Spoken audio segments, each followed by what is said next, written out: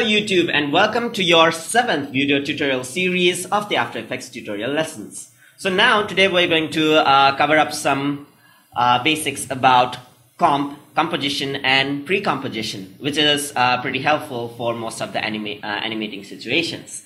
So now you probably remember me right clicking on the project window for the new composition, right? So now let me just click on new composition and you can see some of the effects over here. That is, I can select the presets and so forth. I can also set the time duration and so forth. But compositions, however, have much more to it than just this. So let's say I have a standard composition right over here and I want to add in some animations. Let me just say I want to add in text animations, for example. Let me just say I'm going to write a tutor tube, of course.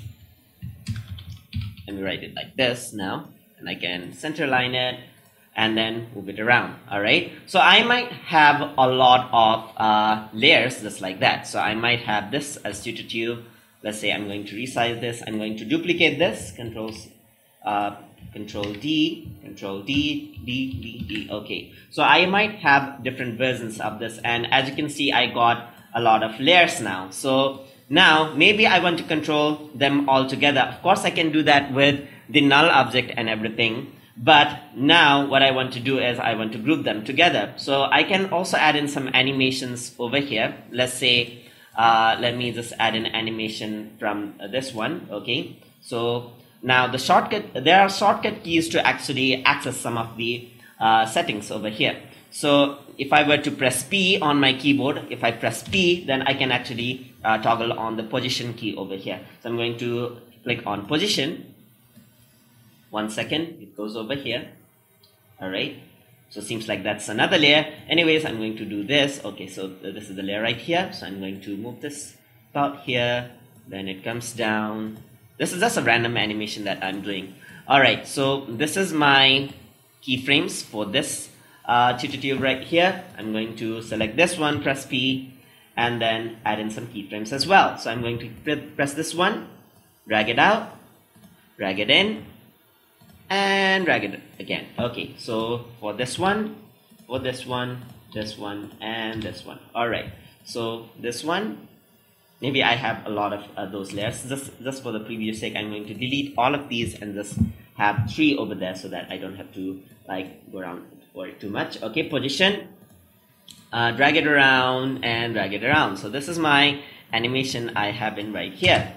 So I got tutor tube text moving here and there all around. So I can enable the motion blur, of course, to make it seem much more better. Turn on the motion blur, of course. You can see the smooth motion over there. Okay, so now I have my animation, and what I want to do is I want to group them all together. And let's say I want to have a bunch of these all together. So what I can do is I can simply press P to minimize that, right click on it, and I can select an option called pre-compose right here. I can also do this, or let me just say I can go to composition and okay, it's not over here, it's under layers tab, and under here you can see pre-composition right here. So I can right click over here and select pre-composition or pre-compose right from here. So I'm going to pre-compose, and you can see I can leave all the attributes in compound. In case you have effects, you might be able to choose this as well. Since I don't have any effects for that, I'm going to choose move all attributes into new composition, and I can rename the composition as well. So I can say tutor tube animations and press OK. So now it's actually pre-comp, and once I do that, you can actually see that it actually made another composition just for me with the name I selected for pre-comp. So now if I were to double click this, you can see that I can move around and make changes to the animation, and if I were to go to the composition 1, then it has a grouped version of the same animation right here. So I can even resize this. Let's say I want to keep this here at the top, and you can see the animations are all there. Now the beautiful thing about this is it works exactly like a video layer, like a separate video layer. So I can duplicate this, Control D, Control D, Control D. All right. So I can make multiple copies of this, right? As you can see, I have multiple copies of this, and they all have animations in them. So that is beautiful. I can simply, okay, let me just duplicate all of these, drag it around, right? Drag it around. So I can have a multiple of these actually, and have awesome animation right here. Okay, so it just is useful for crazy backgrounds, of course. Again, now what I can do is I can pre-compose these. Now I can pre-compose, select right click, pre-compose. Now I have pre-composition of pre-composition. And as I do that, you can actually see another composition being made right here. So now I can drag this around. Again, I can do this. Let's say I want to have tiny pre-composition right here. Drag this around over here. Control D. This around over here, select all, select D, Control D. Okay, so I have a bunch of layers, so small animating layers over there, and maybe I want another. Oh, sorry.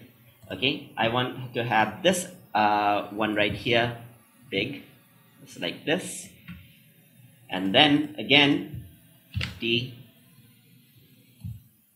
Have that one a bit bigger. Okay, so I'm going to have a crazy animation right here. So you can see that everything is being animated. I got like different text sizes and so forth, and this can be useful for some cool effects just like that. So I'm going to add in some of the other effects for some cooler look. So what I'm going to do is maybe I want to go into the main composition right here, which just has these three layers right here. Now I can maybe change the color of this. So I can go over to color and then just choose a different color for this. Maybe, okay, I'm going to choose yellow, and maybe just choose blue. And for this, I'm going to choose green. Okay, so I'm going to choose green for this one. And as I do that and I come back to composition, you can actually see that everything has changed. This is because the composition is actually linked with the main composition right here. So let me just do this once again. I'm going to press Shift D, and for scale it's S. The key is S. I can simply scale it up just like that. All right, and maybe I want to add in some depth effect. So let me add in a blur effect right here. I'm going to go over here and let me say blur. There's my Gaussian blur. I want to add in my Gaussian blur. It takes less processing time. Increase the blur. All right, so now that is a cool effect. Okay, so now I can do that. Do it for this. Do it same with the other layers as well. Maybe I want it not with these layers. With the layers a bit in front. Now, as I did not manage it much, so it is actually confusing. So I can turn off the layers and find out which one I'm looking for. Is the one? No. Yeah, this is the one. So I'm going to add in Gaussian blur onto this one as well. Increase the blur size just a bit to get the feel of depth. All right. So I got the blurred effect and a clear effect. All right there. Let me just do that. Turn off the background. Here's the background. Okay, this is the one. Okay, add in some Gaussian blur over here as well, and increase the blur size. All right. So now it actually seems like an effect, as if like this is really close to me and so forth. So just to add in a touch, let me add in some gradient at the background. So now if I am overwhelmed by all these layers, what I can do is I can simply pre-comp these again. So it does not matter how many times you pre-comp it. So now I have this, and for the background I'm going to choose new. Let me add in a solid, maybe not the solid. Okay, yeah, solid. Okay, so solid will do it. So now solid, let me add in a different color this time. Maybe purple. Okay, let me add in this one, the bottom. Okay, that's too much, I guess. I want to change the color of it. Okay, so solid settings, I'm going to change the color of it. Maybe a darker tone will do it. Okay, darker tone, that's it. Let me add in some right click, layer styles, layer styles, inner shadow. All right. So inner shadow, increase the size of it. All right. So I get a gradient like effect. And again, on second thought, I want effect on this one as well. So I'm going to right click, layer style, add in some drop shadow, so I get some shadows on all of the effects. So I'm going to go with the drop shadow on the pre-comp. As you can see, I added in the effect on the pre-comp. This does not necessarily add the effect to the main window, but here I have the effect. So what I can do is I can increase the size of it, or I can increase the distance a bit, so you can see the distance of the shadows as well. Okay, that kind of looks cool, isn't it? All right. So now I'm finally going to render this out so that you can see how cool it is. Now I do not really have my animation till the end, so I can actually crop some of the areas. Maybe like I'm going to drag this over here till 4 seconds. Right click over here, and then I'm going to say trim comp to work area. So now I just have 4 seconds of footage right here. So now I'm going to export it. So let me go to let me just go to composition 1, file, export, add to render queue. Again, I do not have any audio, so I do not have to use any audio. So turn it off. Is this okay? Oh, okay. This got to be changed. This AVI to QuickTime format options S.264. Now that's okay. Then I'm going to save this on to tutorial 7. Okay. Save it, render. Okay, and we're done. So I'm going to go over to the file folder, the tutorial drive. And this is how it looks. And looks cool. Maybe I should have added in some Asian over there.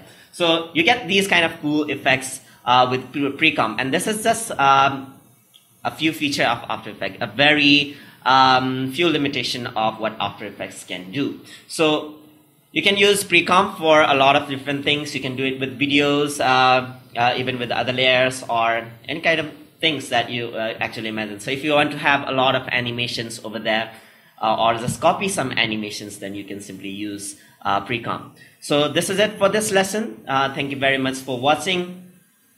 Please do share, subscribe, like, and comment.